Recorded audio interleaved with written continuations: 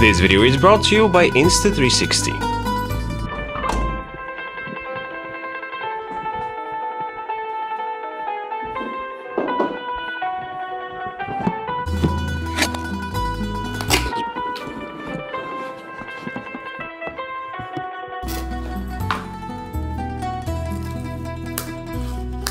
I've always wanted to have a Mac Mini, yet I never found a reason to buy one, as I've always been more of a laptop kind of guy. Apple's new Mac Mini proposition, however, was an offer I could not refuse.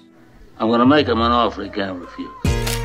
Knowing the kind of bargain this device is, naturally, I started seeking accessories that can complement it, something that many other Mac Mini buyers will inevitably do. The list I came up with, which I'll put in the description, somehow led to my discovery of some quirky new apps, so I was like, why not mix both worlds into a format which has always piqued my viewers' interest. So, the first thing that came to my mind, believe it or not, was a 3D printed stand a fellow creator showcased somewhere on social media. Now, I'm not sure who was the original designer of this little contraption, but I'll do my best to link and credit it in the description. This is a super simple 3D printed flex stand that has a little corner cap that sticks out, ready to press the controversial power button Apple came up with.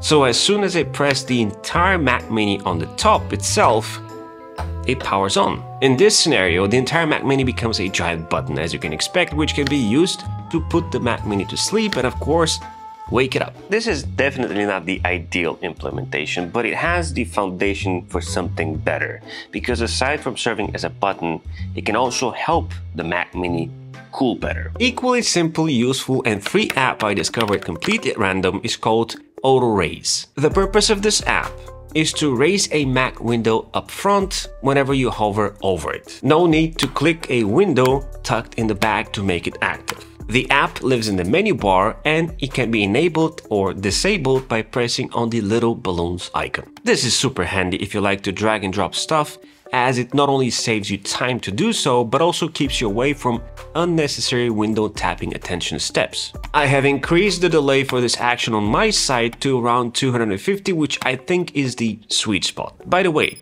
if you end up enjoying this video, subscribe, because why not?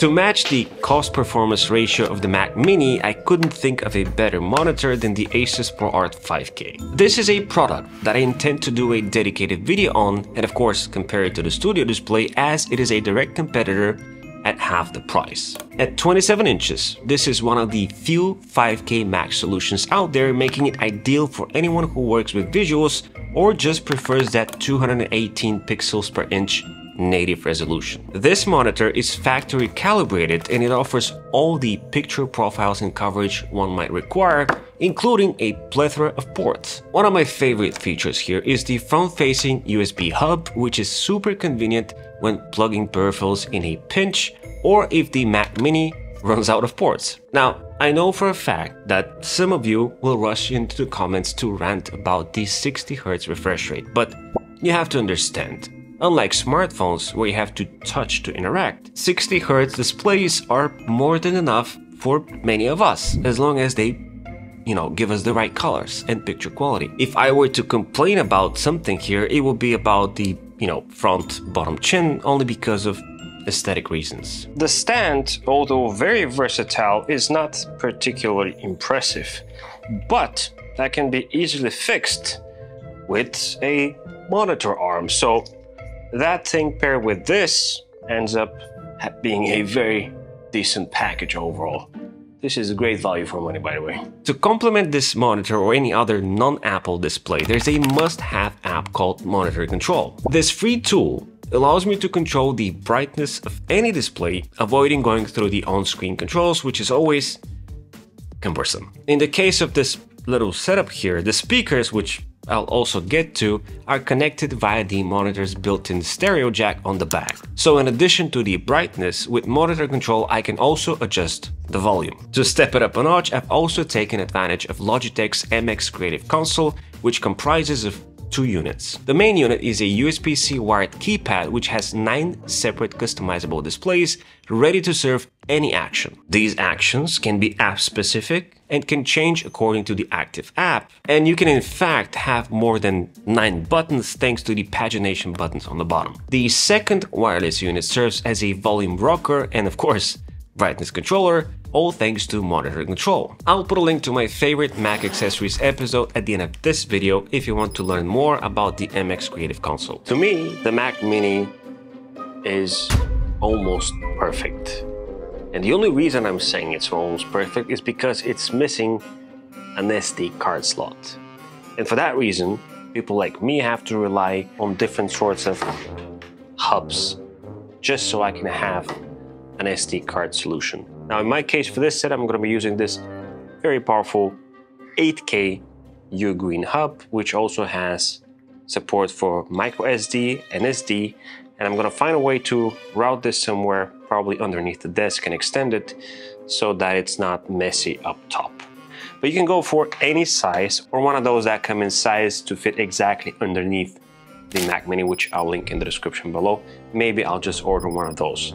An absolute must though is this USB-A to USB-C adapter, because this way you'll be able to plug in any of your USB-A devices directly. The next product that I think is a perfect fit for the Mac Mini is the newly released Insta360 Link 2 and Link 2C. These AI-packed new model webcams step into the shoes of my beloved Link that I've shared many times throughout my videos. Both of these models feature Insta360's new 1.5-inch HDR sensor that can deliver stunning 4K video quality of up to 30 frames per second, which is miles better than any built-in monitor or laptop webcam. Upon setting them up, I was seriously impressed by how great the picture looks, even in low light. The 1080p 60 looks just as great, being the most common used mode ever for streamers. It's more fluent in motion while being the sweet spot for good resolution. AI tracking is of course present, where a single palm gesture triggers the gimbal version of the Link 2 to follow you around. But we now also have something called group tracking. It comes in handy when there's a group of people, ensuring everyone stays present. Link 2C on the other hand can take advantage of auto framing, which uses intelligent zoom controls to keep everyone centered in all scenarios. This being Insta360, however, I knew I could expect even more serious software punch, and it wasn't wrong. Thanks to advanced audio algorithms combined with AI noise cancellation, I can be sure I will sound my best regardless of the environment.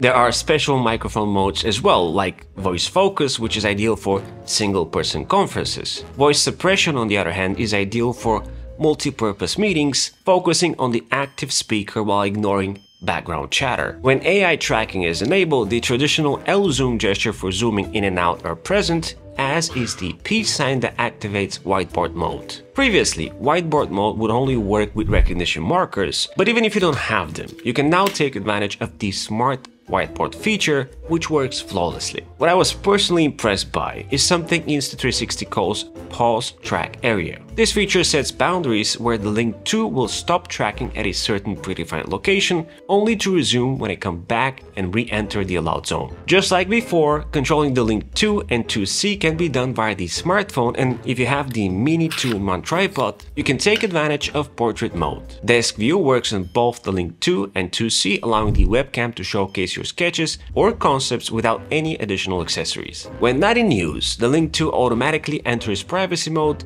after 10 seconds of inactivity or by simply tilting the lens down manually. The 2C model uses a manual built-in privacy switch, and both of these webcams are compatible with all major video conferencing software including Microsoft Teams, Skype, Zoom, and more. And don't get me started on the virtual backgrounds and the natural bokeh effect that replicates a DSLR-like depth of field for natural bokeh. I suggest you explore it on your own by following the very first link in the description below, where the first 10 people will get a free tripod with the code Insta360BF on Amazon. So, let's say you're about to join an online meeting, but you're not sure if your camera is set up right, if you look okay, if your background is messy.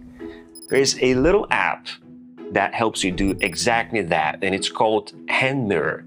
It lives in a minibar, and the sole purpose of this app is to give you an idea of how things look before you jump into that meeting. It's perfect, and it also has a paid version which unlocks the option to check on your mic settings. Now, allow me to step into more of a professional grade mic world and mention this Lewitt Ray mic, which you've been listening to since the beginning of this video. Connected to Lewitt's Connect 2 interface, which is sold separately, this mic is special for two reasons.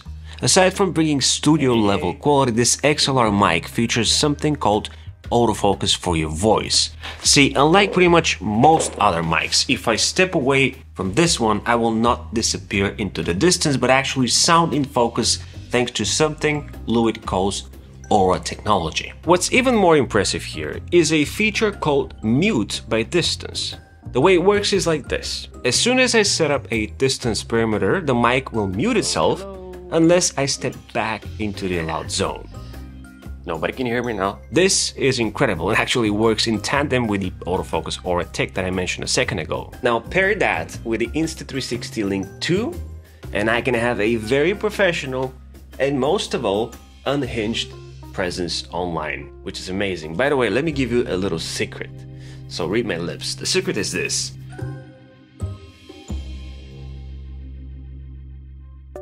While talking about online presence and meetings, two new Mac apps I installed on the Mini are the Menubar Calendar and Pasty. The Menubar Calendar is super simple yet plenty useful for people like me who never have an idea what day or date it is. Sitting quietly in the menu, I can simply refer to the current date should I decide to change the icon of its appearance, and of course click to expand it and enjoy a full month view. A more useful app for meetings might be Pasty, which is a Mac clipboard manager on steroids. I've been using the Mackie app for a long time now, but Pasty is something that I'm definitely switching to. The reason for that is because it gives me an actual visual representation of my clipboard history and a much more sophisticated way to find what I'm looking for. A groundbreaking feature, in my opinion, is the ability to filter what I've copied by apps. On top of that, there is a global search option as well as the ability to create different spaces for organization. Super clever. You might have noticed that I didn't go for something crazy when it comes to peripherals for the Mac Mini. Instead, I chose the classics, MX Master 3S for the mouse and MX Mechanical Mini for the keyboard. Both of these devices have established themselves as the gold standard when it comes to integration and versatility on the Mac, and when paired with the Creative Console I mentioned earlier, I end up having customization options beyond my wildest dreams. Perhaps my only complaint about those peripherals will be towards the permanent switches on the MX Mechanical keyboard, which are a bit mushy for my taste and nowhere near as satisfying as something like the IQ Unix Magic 65, which is similarly priced as the Logitech option. Talking about switches, OmniSwitch is a Mac app I wish I knew way earlier in my life. This is a clever toggle app that allows me to turn on and off all sorts of Mac settings on the fly. Just like most other apps I showed you, it lives in the menu bar and it combines functionalities of tools that otherwise might be installed as separate apps. For example, if I don't want my Mac to fall asleep, I can just flip a switch. If I want to toggle dark or light mode, the same. If I need to clear my desktop for a meeting or recording, you guessed it, flip a switch. This app is plenty customizable to the point where I can even set up a radio. I love it. You know, listening to online radio is kind of nostalgic. So for that reason, I've paired this little guy with the JBL's 104 BT compact reference monitors. These are not blockbuster speakers, but they can be considered very accurate when it comes to sound representation, plus, you know, they get quite loud. Packed with all sorts of connection options, they also feature Bluetooth, making them ideal for streaming both wired and wireless sound in any room. The reason I included them in this list and in the description below is because they're very reasonably priced and have a very decent holiday discount at the moment. After so many useful little apps, the Mac menu might get messy. And if you've seen my recent Mac apps and settings episode, you might know that I'm a fan of Bartender, but Bartender requires license. So a better and actually lighter free alternative is something called ThisIsE. So if I kill Bartender, I can launch ThisIsE, and as you can see, it pretty much does the same thing, but much quicker. which is perfect because this way you can organize your menu. Now you can go to ISE settings and you can go in the layout and drag and drop all the icons that you prefer to stay up top at all times. Oops. Just like this, and boom. And you can even have a hover section enabled, so as soon as your mouse hits the menu, you can see everything. Very nice. This leads me to Ina, an open source video player, which, let's be honest, anyone needs because QuickTime is never enough. Taking notes from QuickTime, however, Ina features similarly clear interface, but with a much larger video format support, subtitle integration, equalizer, and a lot more. In terms of gaming on the Mac, I don't think you can go beyond the 8-bit DO Ultimate controller because, first of all, this thing is mappable and customizable via the app. Second of all, it works via Bluetooth or a dongle, and it also has a charging station which works perfectly in this setup specifically. Now, if you somehow think your Mac Mini deserves more of a retro vibe and perhaps more of a quirky lineup of accessories, I suggest checking out my recent favorite Mac accessories episode where I showcase exactly those types of goodies.